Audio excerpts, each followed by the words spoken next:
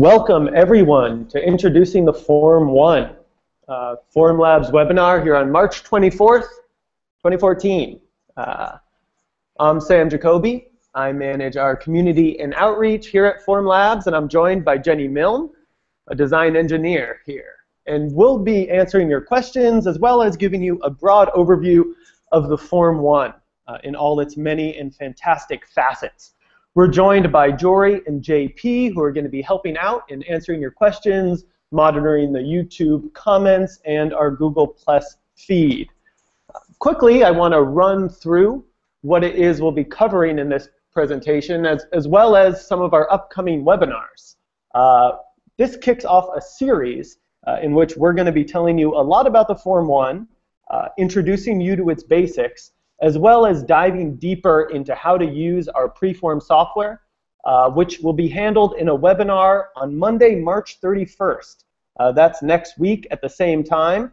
That'll be a great time to stockpile your really tough and detailed questions about our 3D printing software, because we'll be joined by some of our software team. The following week, we will be joined by a guest, Robert Vignone of Mold3D. Some of you may know his work. He posts it online. He does incredible models, prints that really push the Form 1 to the limits. And as importantly, he does an amazing job prepping and finishing his part. So he's going to share with us some of his tips and tricks, which will be pretty cool. In this webinar, however, we're going to mostly focus on introducing those of you who are less familiar with the Form 1 to how it works, what makes it special, and what makes it a great tool to use. We're going to run through the printer itself, the preform software, the available materials that we supply. We're also going to take a look at some of the fantastic Form 1 prints out there, and Jenny is going to give us a tour of the incredible pieces that have been made on the Form 1. We'll take a look at some of the different finishing techniques you can apply to prints, as well as a quick high-level tour of what our community is up to. And I know that many of you are joining us now, and a warm hello to all of you who we know from the forums, from Twitter, Facebook, or wherever. A few notes about the Q&A process. Please ask questions in our Google Hangout or in the YouTube comments. You can use the Q&A app. We'll answer them as best we're able, and we're going to try to answer them in the section that we're on at that moment, just to keep things relevant. If your question doesn't fit into a section, we might save it for the end, or we'll make sure to make a note of it and address it in a subsequent webinar. We're taking a look at all of your questions, and please, I want to let you know that we value all of them, even if we don't necessarily get to your question. We're also going to take special care to have Jory and JP out on the web answering some of your questions in text if they're able. Quick note, because I know this is always a question we get asked, this webinar will be archived online. You can watch it later. It'll be on YouTube. You can go get yourself a snack, and we will be here in digital eternity. With that, I think we are going to move on to the meat of our presentation and take a look at the Form 1 and what makes it special. So what is the Form 1? In very simple terms, it's a 3D printer, but we really think of it as a lot more than that. It's really an entire suite. We have our preform software, that's powerful desktop software that allows you to maneuver, configure, and arrange your parts. We have the Form 1 itself, which we'll take a look at a little more closely in a slide or two. And we have the materials that we supply for the Form 1. And I'll talk about those a little bit as well. So what makes the Form 1 so special? Particularly in the last year or two, there have been more and more desktop 3D printers showing up on the market. Well, in very simple terms, the Form 1 is a stereolithographic 3D printer. That's a big word for something that is really quite simple, though perhaps a little more complex to execute, and is illustrated by this graphic here. This is an abstraction of the guts of a Form 1. In this animation, you can see a laser, that's an ultraviolet laser, being reflected upward into a tank of liquid photopolymer. That photopolymer is cured in layers. So it's not a thermal process, it's a photographic one in a sense. And what this does, it allows us to make parts with extremely fine detail, extraordinarily high resolution, and a fantastic surface finish. And we'll go into that a little bit more as well. In addition to that, something that I know many of you have appreciated and that we work quite a bit on here in the office is making a machine that is exceptionally easy to use. There's one button on the Form 1, and that's not because you need to tap a complicated Morse code into it. That's because, in our experience, most people go from model to print in about 10 to 15 minutes. There's no calibration. There's no special song and dance you need to go through. It is truly a plug-and-play experience. And we have devoted a lot of energy to making sure that your experience, your user experience, is as good as possible. And that's really in line with our overall mission in working with the Form 1. It's a tool that's not just for people who are excited about 3D printing. It's a tool designed for people who want to use 3D printing in their work. That's the designers, engineers, architects, artists. That's people who have a practice. Maybe you work with 3D models. Maybe you send out for them. Maybe you're just getting into it and seeing how they can work for your business. But it's a tool that doesn't force you to really get deep into the weeds of 3D printing, but lets you get right out and running, creating amazing parts, and getting your work done. Looking a little bit at some of the specific advantages of a stereolithographic printer like the Form 1, one thing that you don't need to spend a whole lot of time looking at 3D printing to understand is that layer height is generally the most common metric by which people compare printer performance. It's roughly analogous to, I don't know, DPI or something like that. It's kind of a metric which communicates, hey, this is how good my parts look, this is how good they feel, this is how fast my car goes. In the Form 1, we can print at a number of different layers. One of the more common ones we print at is 100 micron thick layers. And this graphic is pretty interesting because it shows you that the way in which a stereolithographic 3D printer, the Form 1, generates those layers, creates details with an exceptionally smooth surface and exceptionally well-aligned layers. What that means for you is that parts from the Form 1 feel basically like a finished product out of the box. The surface finish that you see on the rook there on the left, that's without polishing, that's without any special treatments, that's after a light rinse in isopropyl alcohol, and you're off to the races. FDM machines, and that's machines that use a thermoplastic to melt successive layers, something like a glue gun or similar, generally leave much more noticeable artifacts in those layers. Quickly looking at some of the essential specs of the machine. These are the details. The print bed, looks like we have a little typo there. The print bed is 125 by 125 by 160 millimeters, about 5 inches square by 6 inches tall. Resin retails for $149 a liter, and the retail price of the machine is $3,299 US. We can print at 3 different layer heights, 150 and 25. I encourage you to head over to our website at formlabs.com, where there is a more extensive write-up of the various technical specifications of the machine.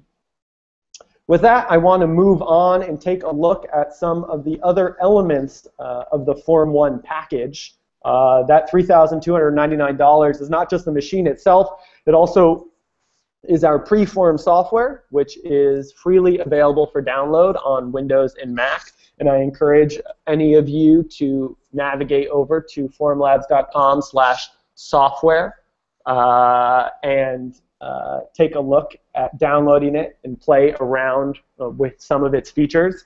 Again, this is something that we will take a much deeper look at next week when we're joined by Manuel and Jory, who will dive into our software. But I want to highlight some of its really top features.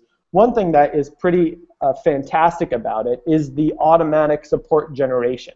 So if you're familiar with 3D modeling, you may work in any variety of CAD tools, which I'll touch on a little later.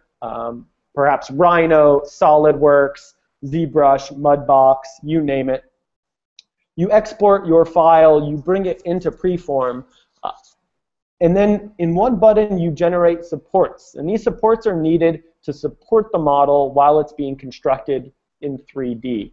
Preform does this for you. All the supports you see in this presentation and on our website are generated automatically. And that's one of the things that we are most proud of in our software. We're continuing to work on that software and those automatic support generation features to make them better and more powerful for you, but that's certainly one of the highlights of the tool. Additionally, Preform has automatic part repair built in. This is through an integration with the NetFab libraries. Some of you might be familiar with that tool. It's a great one for working with complex meshes. And we've taken some of those utilities and baked them right into Preform. So even if your STL has some issues, even if your chosen CAD program generates wonky models, you can take them into Preform, we'll clean them up, and make sure that they print well. That's the software side of things. Just as important as the printer itself, just as important as Preform is the resins that we supply. You know, when I was speaking at a webinar, not so different from this, a while ago we only had one resin available. We now have 3. We have white, clear, and gray. Those resins are all fairly similar in their material characteristics. They're all acrylic photopolymers, and you can take a look at the detailed technical specifications and MSDS on our website. I know we do have, we are continuing development of materials as quickly as we can, and we have a long and ambitious roadmap to begin research and exploration on.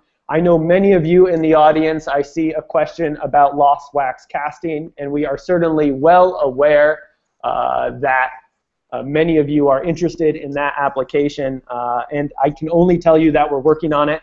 I don't have a timeline. We're a little bit of perfectionists over here at Formlabs, so that means that we only let things go into the wild once they are good and ready. And I think that you and many of our current customers appreciate that. But we are working on a variety of different resins. Similarly, briefly addressing some questions about resin in the resin tank. You can generally leave resin in the tank for a couple of weeks. We do recommend that you need to agitate it and sort of refresh it once you return to your printer. If you are leaving your printer for some time, it might make sense to remove it entirely.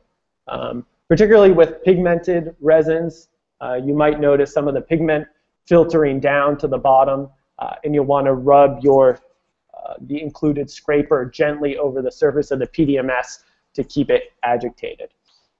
I'm going to push on now. I see there are still some questions about materials, and I think maybe we'll get a chance to answer them towards the end of the presentation, but we have a lot to cover. The Form 1 also includes a finish kit, and that is a set of tools that help you clean and polish your part well. And that's a sort of, can make it much simpler and easier to take your parts off of the printer and rinse excess resin from them. So how do you actually use the Form 1? I wish there was more to tell. I love talking, and there really isn't such a grand story here. You start with a 3D model. You can get that 3D model 3 ways. You can design it yourself, and that's what we have here in the upper left, in SolidWorks and Rhino, AutoCAD, you name it, whatever your chosen CAD program is. You can download it off the web, and there are many different places where you can get great 3D models. And increasingly, you can scan a model. That's something we've done a little bit in the office, but is just getting a lot better as more and more tools are coming to market. Then you load your model into Preform. Preform accepts STL or OBJ files. So you'll import your STL or OBJ into Preform, load it up, maneuver it, generate supports, choose your layer thickness, all that kind of good stuff. And then you basically hit the print button and you send your model over to the Form 1. It does its magic. You go get yourself a cup of coffee, sandwich, dinner, whatever it is. You might be waiting a couple hours depending on the size of your part. You might be waiting overnight if it's a really big one. And then you detach it from the build platform, take it over to our finished kit, rinse it in isopropyl alcohol, get it all nice and clean, and then you are good to go. You can paint your part. You can use it to check fittings for injection molding. You can do all kinds of excellent, excellent, excellent things. Such excellent things, really, that I'm going to hand it off here to Jenny, who is going to tell you about some of the beautiful parts and very useful things that you can make with the Form 1.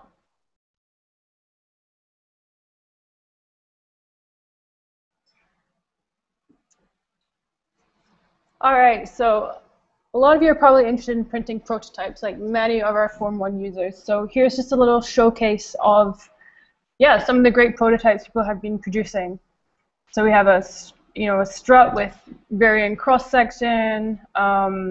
You can see on the far top right corner, actually printing a linking chain. This is a nice example that's often shown in 3D printing of things which are generally easier to print than to manufacture in a complicated way. So all the chains are printed interlinking, and then simply by peeling it off the supports, you have a fully functioning chain. On the watch, you can see a lot of detail on the dial. We can do, as Sam mentioned, 300 micron detail. So we can do things like raise text. You can extrude little details. That shock absorber in the bottom center is actually, takes advantage of, there is a softness to a material, and there's a spring on the outside of that you can actually push and play with. And as long as you use appropriate design dimensions, you can kind of print features like living hinges and features which have a plyness to them. And then finally, in the bottom right is a piece you may recognize from the Form 1. This is actually a prototype of the build platform handle. So here's an example of us 3D printing a part which has been designed for injection molding, simply to test the fit, the feel, the function before going to expensive tooling. So we have a lot of beautiful prints. Some of these prototypes are for products which are in development, and the partners we're working with keep these things under wraps. But wanted to share some examples of that with you today. Another great thing is architectural study models. We used the Eiffel Tower as a great showpiece. This part was actually printed in 2 pieces, so you can develop models which are larger than that build volume that Sam mentioned, of 4.9 inches, 4.9 inches by just over 6 inches. Then we have some smaller also architectural study models. These ones in particular were produced by the Harvard Geometry Lab, and in the bottom right corner, some study models produced by students at the Harvard Graduate School of Design. In our class we helped with this January. Medical study models is another big application for stereolithographic 3D printing. A lot of the times it's used, you can create your STL or OBJ from a 3D scan. So that's what's done in the dental industry a lot. You can scan a patient's jaw, print out a study model, and then plan the appropriate procedure to move teeth, adjust teeth, things like that. So that's a growing and very exciting industry. So those are some more specific applications. But now I just want to showcase some cool things which we're able to do with SLA. So here's a piece which was in our original Kickstarter video showing an internal channel. So here you can actually inject liquid and move it through an internal channel in the object. Here next is our famous Neptune character, which really showcases some of the tiny detail we can achieve, both on the detail in his face and his fingers, and on the trident itself. This is really an impressive piece when you get to see it up close and personal. Also, a nice trick with 3D printing, similar to the chain that we showed earlier, is to actually print fully articulated parts. So this requires some design thought where you are creating a model with different pieces with enough gap in between them that when you remove the supports, they're joined and can move around. So this crab here from Brian Chan is a really nice example of that. And finally, another showcase piece from one of our guys here at Formlabs, Will Walker. Here's a beautiful lily that he modeled, and you can see just how thin that is. This is kind of an example of something where we're really kind of pushing the capability of the machine. I'm not sure exactly how thin that surface wall was. I believe it may be just shy of a millimeter. And so there's quite a lot of support cleanup that went into that, which leads me nicely on to finishing. So most of the pieces we showed in the previous section are all in their natural state of clear resin, gray resin, or white resin. But there are things you can do to get it to an even higher fidelity prototype. And as Sam mentioned, actually, our third webinar in this series with Robert Vignon will really focus on this stage, finishing your prototypes, and painting is one of those things. So here's a nice prototype of a mouse that was printed in 3 separate pieces for final assembly. And simply with a bit of primer and some spray painting, we can get something which you can both play with ergonomically and it can also look like your final design. We have also used 3D printed Form 1 pieces to make molds. So here we have a piece which has been cast in silicone. This is the design for a band for a child to be used after an injection.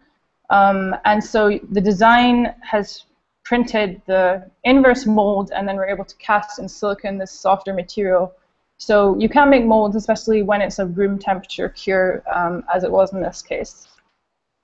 And finally, a really nice trick to get a metallic finish on your parts without spending the amount of money needed to print in metal. Here we've had some parts electroplated. So there's a lot of companies that offer this. You can print something in our resin and then send it away to a company to electroplate it, which gives a really nice, stronger piece and sort of higher fidelity finish. I might actually, while I'm talking to you, take some questions. So someone was asking, are there currently any planned Form 1 service bureaus?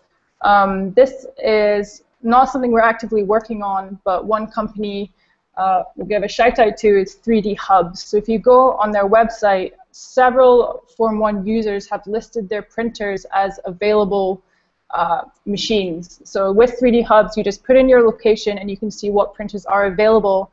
And from talking to those guys, I understand there are 50 or 60 odd machines on there. So that's one nice way to have something of yours printed on the Form 1 and inspect it yourself. Another question here about shrinkage. Some printed parts, such as long, thin profiles and flat surfaces, are prone to shrinkage. How can I minimize that? So this is something I've seen, especially with thin materials. Where I find the biggest issue is actually when you're rinsing it in the alcohol. So with very thin walls, what actually happens is the part starts to absorb isopropyl alcohol as you're cleaning it.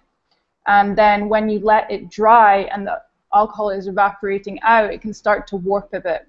So if that's the issue you're referring to, what you should do is, instead of rinsing it for the 12 minutes we sort of state as a good rule of thumb, rinse it for a slightly shorter period of time, and then also allow it to fully dry whilst on supports. The supports themselves will actually help reduce the part curling at the edges or warping. And if it's particularly delicate, you can also leave it in general UV light or put it in a UV oven for a little bit longer just to fully cure it. Those are some good tips. But finally, this is the last section. I'm going to hand it back to Sam, and we're going to look at some beautiful showcase pieces from some of our community members.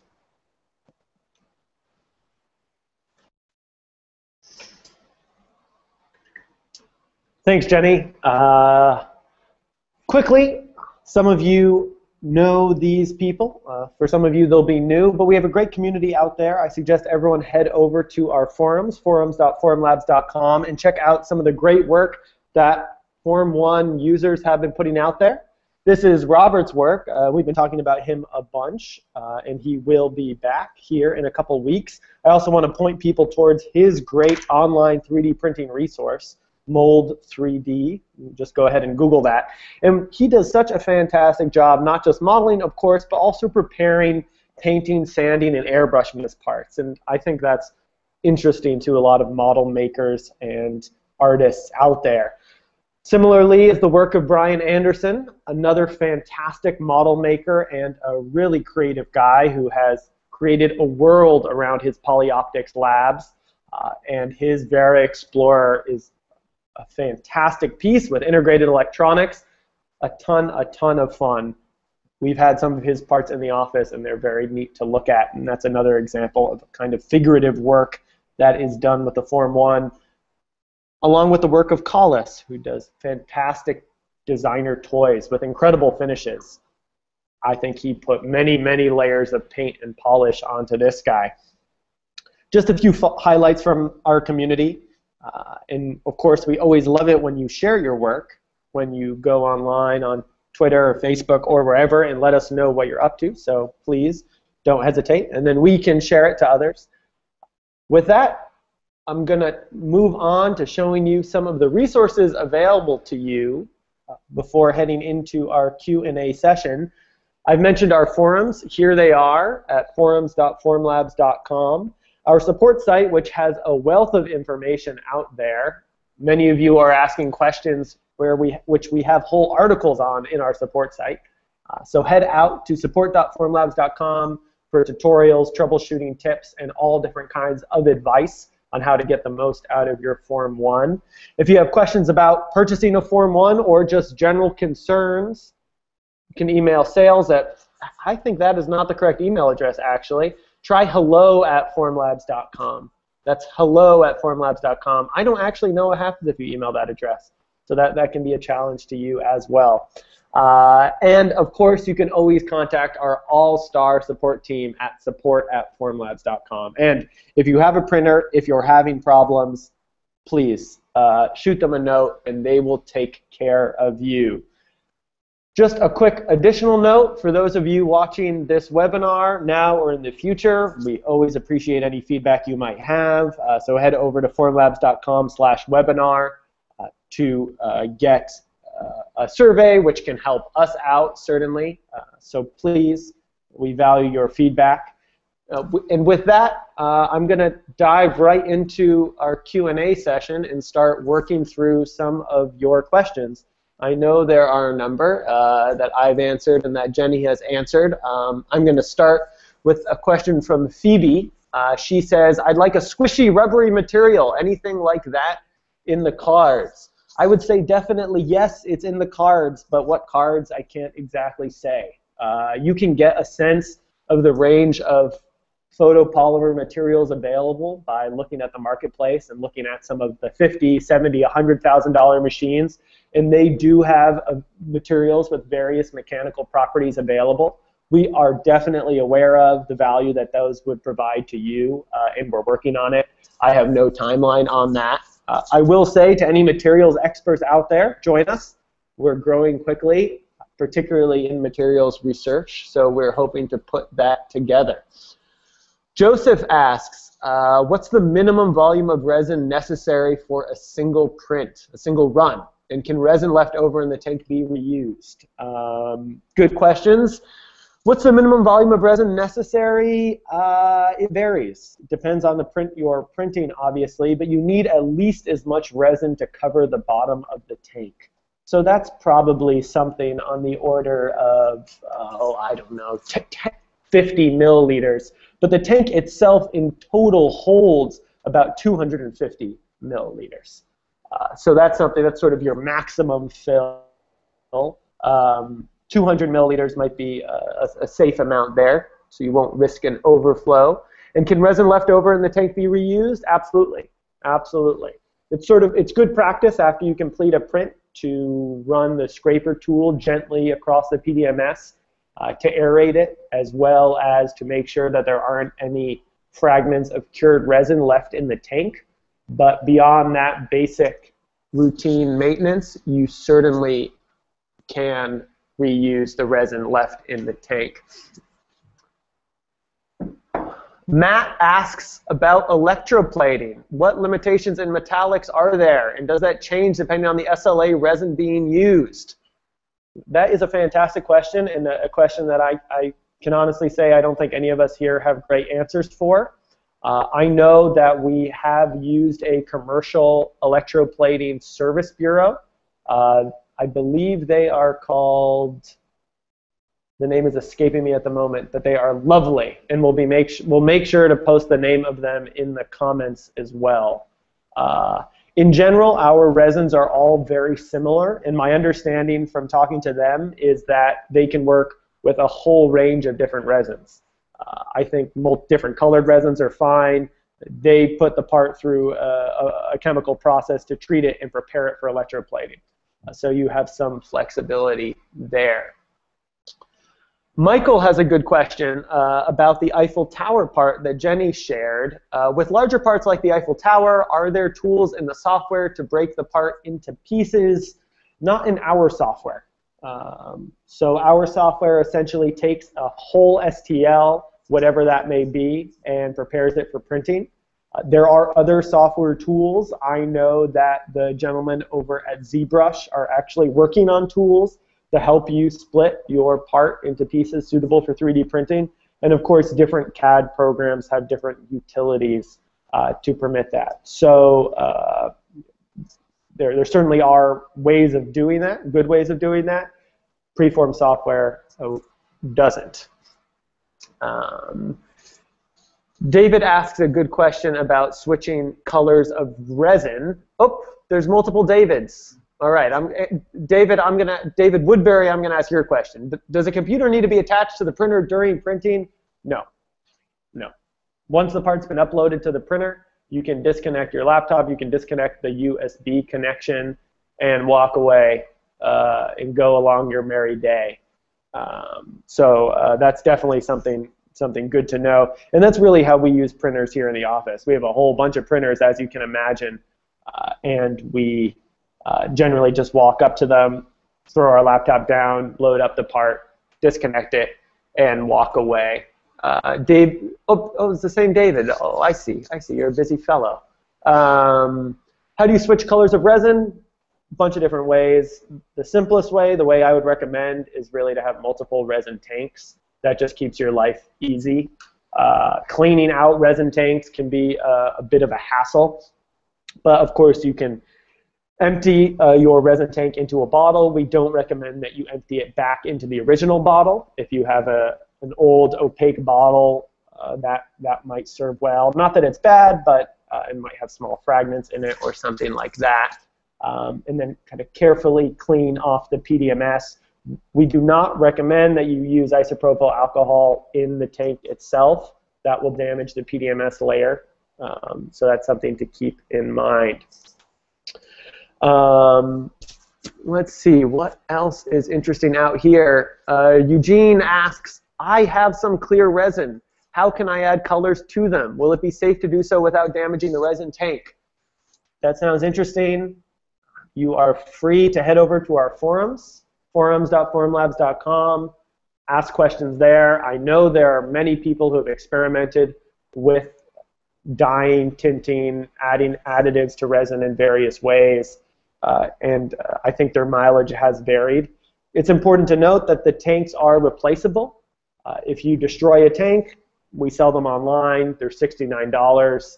In fact, we do recommend that you replace your tank regularly. If you do damage your resin tank, the consequences are not irreversible.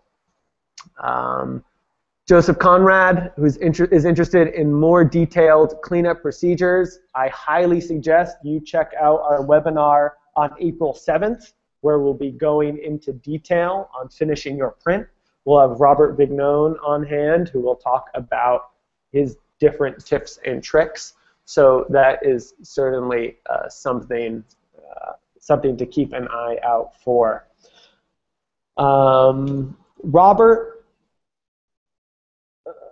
Robert asks, do you have any measured stress, strain, shear, and compression to expect as to functional parts?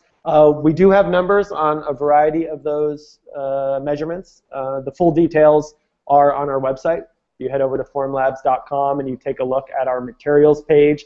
There's a downloadable data sheet where we have Young's modulus and a variety of other parameters that you can play with.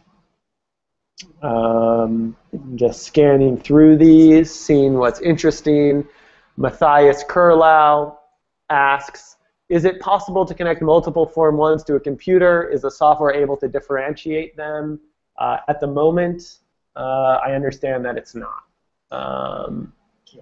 You can't do two at the same time. You can certainly plug in one printer and then another, and we do that routinely so we can use one computer to control multiple printers, but you can't wire, say, 4 Form 1s into a single USB hub and address them differently. That may be something that we solve in software further down the line, but I don't have any kind of timeline. That would be something great to add into our feature request queue on our forums. I'm going to address Richard Walter's questions. Do you have how will heat affect the materials after they've formed? Do they soften and droop as heat increases? That's a really good question. I know that a variety of people have been experimenting with our resin as a tool to use in investment casting and seeing how it burns out. We haven't done any specific experiments on heating it and seeing how its mechanical properties change. So that's certainly something interesting for you to look at. And again, to you, Richard, do you have any discounts or programs to assist students or Fab Labs in obtaining Form 1s? At the moment, we don't have any formal programs. That's definitely something that we are thinking about. We, of course, love students. We love researchers. We love people doing cool things. You can always write us a note, and we'll keep you in mind when we put different things in place. These are some good questions. I think I'm going to pass the microphone over to Jenny, and she will handle a raft of them while I have a sip of water. So.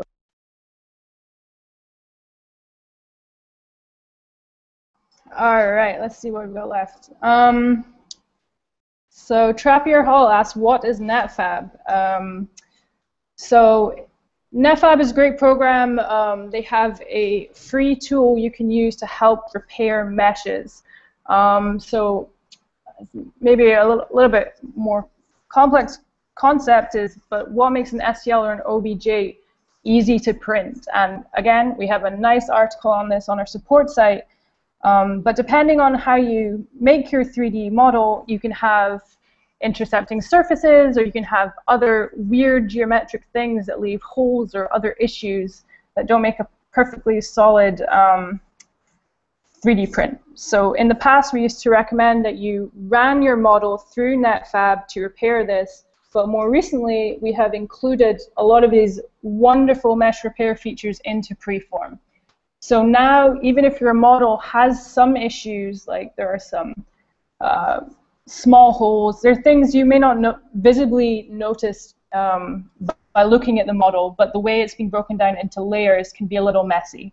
So Preform will make you aware that there's been some issue with your model, and it will use tools to repair it and make it a clean 3D print.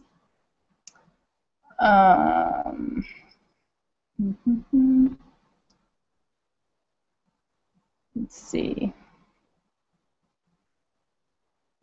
So what else? Sorry. Todd's saying he's having a problem with supports with unintended merging or even failing during printing. Is this normal? So Todd, it depends what you're printing. You know, obviously this is not normal. When you have very dense support settings, and to preface this, Preform, our software, has a lot of nice automatic features. So it has automatic support generation, it has automatic orientation, but depending on what you're printing, you may want to delve into these a little bit deeper. So you can hit the Advanced Support drop-down menu and vary things like support density, support tip size, and this can reduce effects you're seeing, like supports merging or being particularly difficult to move and things like that.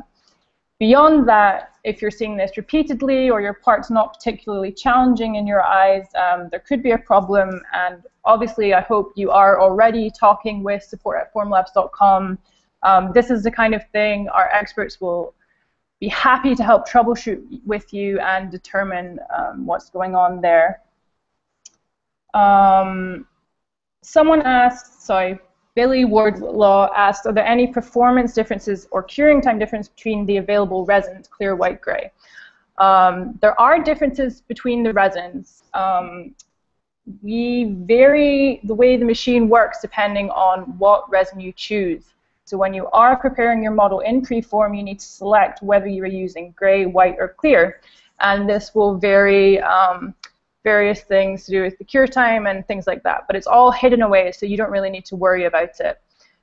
In terms of performance differences, we do have MSDS, which is the Material Safety Data Sheet, for each of our resins on our website. But they are fairly similar in terms of their properties. I think we also have different tech spec for each of them. No, so yeah, the clear is the base material, and the white and gray are fairly similar in terms of properties, other than obviously they have an opaque finish, which is nice, and it kind of gives a nice smooth surface finish. The clear has some, it's not optically clear by any stretch of the imagination, but you can finish it, and I'm sure Robert Vignon will have some tips on that, to a near window-like effect by polishing it or using acrylic spray and things like that. But yeah, it's mainly aesthetic differences. Yeah, Phoebe Schmidt is looking for a nice prosumer 3D scanner. We don't actually have a model of choice that we like to plug at Formlabs, but this is a great question for our community. I'm sure there are, I'm aware of many people who are working from 3D scans, and you know, I'm also aware that while, you know, the Form 1 has brought affordable style SLA 3D printing to the masses, there's some really interesting stuff going on with more affordable high-level 3D scanning. So why don't you pose a question to yeah, our community, and I'm sure people will come up with some great recommendations for you. Yeah, so Matthias talking from as a dental technician, are there any possibilities for Formlabs in the dental industry? Absolutely, there are big possibilities. Obviously, the kind of secret sauce which everyone in the dental industry is asking us for is a lost wax casting resin. As Sam's already said, that's still in the pipeline. It's not something we have available today. However, we are aware of, you know, there are dentists working with the Form 1 for, as we showed, study models. So you can absolutely take 3D scans, you can print jaws, you can print other models for inspection, and yeah, it depends on your needs. In the future, we should have a lost wax casting resin, and then obviously you can do more intricate things with mold making and things like that. But it's certainly a space we're excited about and want to support. So yeah, I think we're getting close to the 45 minutes we'd scheduled for this webinar. So at this point, please feel free to move on to what else the day has in hold for you. I think I'll pass back to Sam, and we certainly will be sticking around for another few minutes to try and pick up any new questions that are coming in at the last minute. So yeah.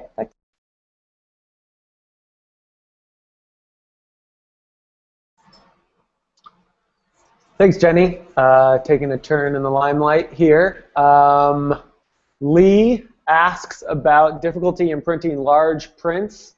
I would say there is no surefire trick other than a large print, as you well know, exaggerates the importance of optimal orientation, a clean tank, having everything in tip-top shape. And that might be a good question that posting photos as well as your form file will help us answer as effectively as possible. Mark Annette asks, what is the minimum height of raised text? I think it really depends on how legible you want your text to be. Certainly the text will show up even if it is just a millimeter or two high. That's not a problem. And I think that probably is a fairly good rule of thumb. As Jenny mentioned, our minimum feature size is on the order of 300 microns or so. So you can print pretty small raised text. You might need a magnifying glass to see it, but that's a guideline for you. Okay, Billy Wardlaw asks an interesting question. Is heat buildup in air pockets an issue like it is with FDM? Billy, because the Form 1 is a stereolithographic 3D printer, it uses a totally different technology than your standard FDM printers. Rather than heating a extruder head, it moves a very fine laser across a surface. So there isn't any thermal buildup to speak of. Related to that is the Form 1 is a relatively low power device. Because you're not pouring all that energy into heating an extruder head, it doesn't use a whole lot of power, which is a nice feature it has. While I'm on the subject, it's also very quiet because you don't have a noisy XY stage zipping around going as fast as possible, just a pair of silent galvanometers maneuvering the laser. You can work comfortably side by side with the Form 1 without losing your mind.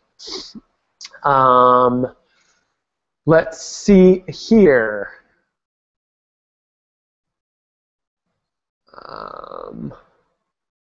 Peng Yang asks, can the Form 1 print parts with tiny particles mix into it?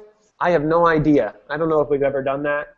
If you do that, my guess would be it wouldn't work. But I don't really know what you mean by tiny. But I would say your mileage will vary extremely once you start experimenting, and you will have to be prepared to destroy your resin tank and potentially your build platform. Mark asks, I'm not getting response to service requests in 24 hours. What should I do? Mark, we do our best to respond to everyone as quickly as possible. Our support team is fantastic. If your message has really been overlooked, you can always send another note, and we do apologize, but we strive to get back to everyone within 24 hours. And we really pride ourselves on the quality, the expertise, and the attention of our support team. And that's a really important part of what you're getting when you get a Form 1. And I think if you look through our forums and resources, you will see how well we take care of all of our customers out there. So that is certainly something important for us. I see there's a few other questions, some about maintenance. I think we will save those for a subsequent webinar. I do want to answer Raymond's question. How often do you need to replace the resin tank? The simple answer is it's not how often so much as how much do you print. We generally recommend that you replace your resin tank every 2 to 3 bottles of resin that you go through. So 2 or 3 liters of resin. If you're picking those up on the store, it's probably also a good idea to pick up another resin tank as well. With that, I think it's probably time for us to sign off. Please remember to head over to formlabs.com/webinar to fill out our survey. We'll also send out an email with that link. And this webinar will be archived on our YouTube channel, so you will be able to view it there. Just as a reminder, I encourage you to RSVP For Performing with Preform, that's our webinar next Monday at 2 p.m. We're going to take a close look at using our Preform software and also get into a number of the deeper questions that on print performance and reliability that some of you have asked. And then the following week, we will take a look at how to best finish your print. For all those of you whose questions we didn't get to, we'll do our best to follow up with you. You can always shoot us an email, support@formlabs.com, or ask your question in the forums. With that, thanks from all of us here for joining us, and we hope to see you next week.